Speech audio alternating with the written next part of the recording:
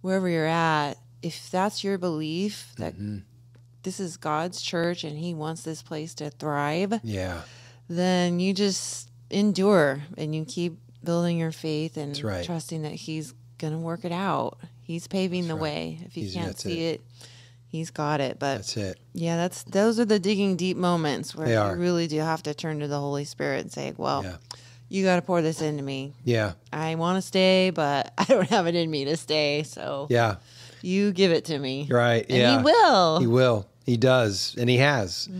Yeah, he has. And I think it's on those days that we just bring, well, we've talked about this in years past. It's like, okay, this is not a fun day. This is a day I get paid for. Right? I would honestly do this job for free 90% of the time. Right. Yeah. But 10% of the time, I need to get paid. Yeah. This job, this thing in front of me is just so hard. I'm sorry. I'm going to have to cash the check.